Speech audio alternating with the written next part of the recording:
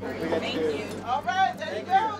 We are the Department of Family and Community Engagement, and we're very excited about really engaging and involving and connecting with all parents in Henrico County Public Schools. Our children have to deal with it as well.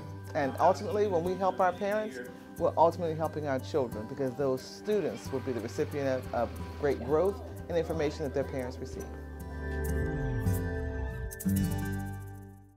I'm the Director of Family Engagement. We also have 2 coordinators, one who works primarily with our community partners and one who supervises all of our family advocates. We also have 24 family advocates. And so the goal of those persons is to work directly in the schools, supporting the principals. So our advocates advocate for our families. And that's pretty much the mission of our team. We meet parents where they are.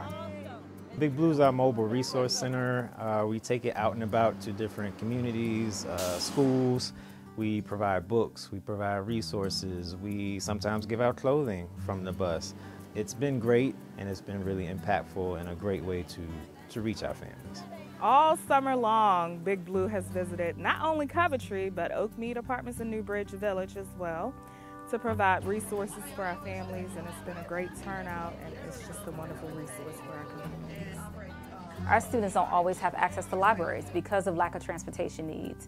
So we have experienced over the years a tremendous summer slide when students come back in the fall because they just don't have access to books. So Big Blue coming out to the community in St. Luke's has been an invaluable service, and what I have witnessed is that not only are the students reading and the students have access to books, but I've seen the parents go in. They have books for adults, and I've seen them choose books together as they would in a library so that they can read together at home, which is an invaluable tool. So the more practice that they have, the better readers they become. We're giving out tons and tons of books. I know we've given out about over 8,000. Could be close to 9,000 at this point.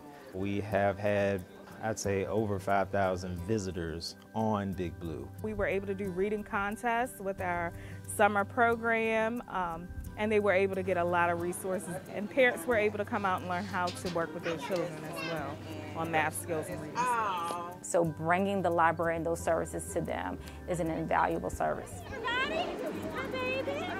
I believe the parents are doing the best. What we have is the Family Learning Series, and that's on Tuesdays and Wednesdays. So we have Tuesday evenings, we have a workshop presentation for parents, and then during the day on Wednesdays we have a workshop presentation. And my daughter, who is also dyslexic, she probably has 7 or 8. It's not about so much teaching them the skills, it's about instilling a love for books and for reading. Usually the sessions last for about an hour to hour and a half, and there's a speaker that talks about a particular topic, and then of course we always have an opportunity for parents to have some input. So we're trying to have a broad spectrum of topics to attract parents from pre-K to college and getting their kids college and career ready. So please look at your program. I had the opportunity to meet with Pam Bell early last fall, and she was gracious enough to invite me to the Women on the Move meeting out at Newbridge. You know, this was one of the highlights of my fall because it gave me some really great ideas in terms of what family engagement could look like in my own building and how we could support others in the county. Just kind of getting a chance to see what they rolled out in year 1, you know, it helped us plan for this upcoming year.